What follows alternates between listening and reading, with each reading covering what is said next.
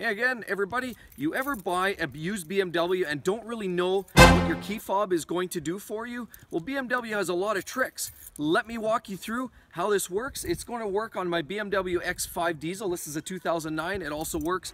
Most of these tricks work on my E60 M5. And these tricks almost all work on all the other lineups in the 2000 model years, 335s, 328s, and so on and so forth. So let's get started. Now the first thing is the soft touch. This is the comfort. Now that unlocked it. And of course I hit it again. Now it's locked. So then we have two keys, two key fobs. One for him and one for her. And this is going to give you the presets that you left it at last. So last time, the female one is what actually locked up the car. So the seat had her preset. Now I'm going to use the his key, and I'm going to unlock it, and you should see the seat move. So I'm going to hit this, open that up, and you'll notice the seat sliding back to my position. That's the his presets. You can either do them manually here on the seats, of course, or you can use the key fob here to operate that as well. Now the next trick happens to be unlocking and opening the windows in the sunroof. So I'm going to press and hold this for at least 3 seconds. Now the windows, as long as you hold this, the windows will open, and keep holding it. The sunroof is actually opening too. I'm holding this, and you'll notice the sunroof is actually moving as well.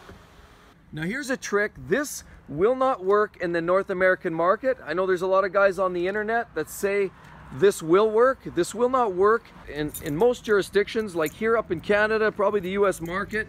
I would say you can't reclose with the button. Some markets you could possibly get it recoded, but if I press and hold, some markets will allow you all the windows to reclose and the sunroof to reclose when you hold this down. Obviously it's not working here, you have to do it manually, and a large part of that has to do with the fact that liabilities, they don't want you accidentally closing a window on somebody hanging outside the window. Let's assume that the car is locked.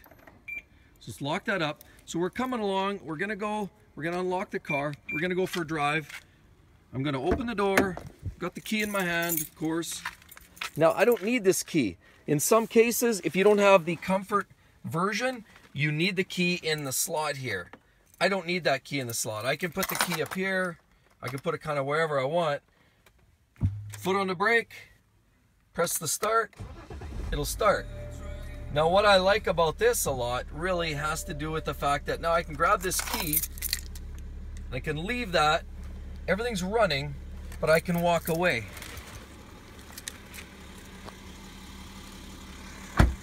Got the key in my hand, now I can go in the house, let the car warm up, and of course I can lock it while I'm doing this. So I can put this in my pocket,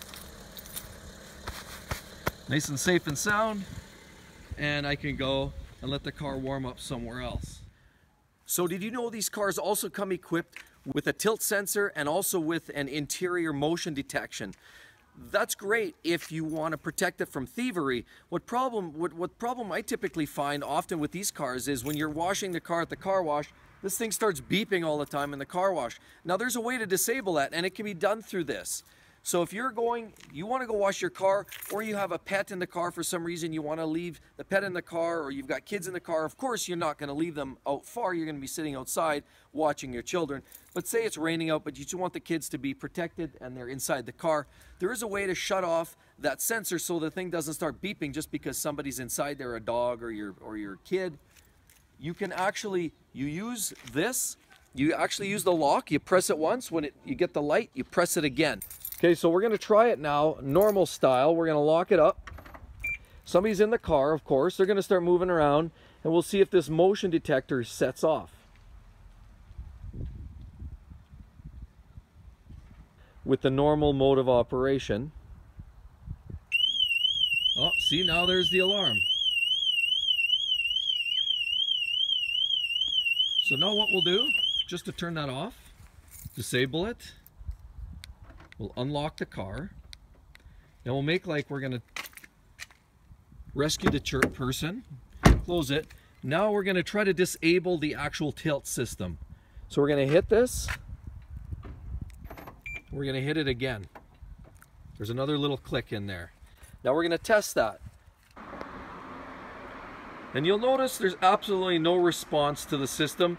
The tilt alarm has been disabled by basically pressing the close button once, and very shortly after pressing the close button one more time, you'll hear a very small audible click, and that disables the system.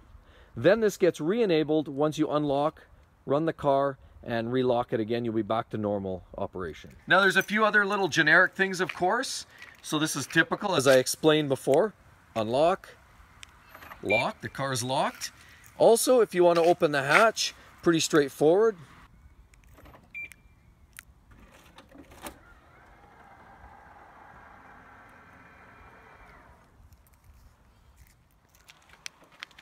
You'll notice this car also has the option of having the nice little lights shining down off the handles.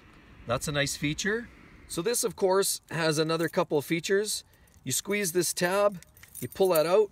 This gives you a mechanical key now, which if your battery, you got an issue with the fob battery or some other problem in the electronics, it allows you to get into the car. You can lock or unlock with this. So that gives you that flexibility. That's your saving grace right there. Of course, that's also how you change the battery, is on the back here. A very simple process. If you guys would like to see that, very simple, but I can show you that if you really would like to see that on the next one. Button that down, and we're ready for action. So just remember, that will work on virtually every BMW. Some have a few options that others don't have and such, like the soft touch or the comfort operation.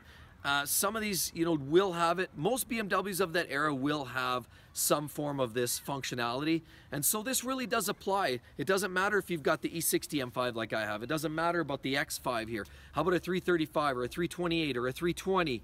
How about any of the other models that you have during that generation, in the 2000s into the, 2011, 2012. That generation with this particular key fob is consistent up to around 2011, 2012, in which case then they actually added another third little button at the bottom, which gives you further functionality, which will illuminate the headlights, for example, temporarily if you need some light. If you're in a dark spot and you need that light, you can actually press this. There's a third button that this one doesn't have on it. That's on a later model.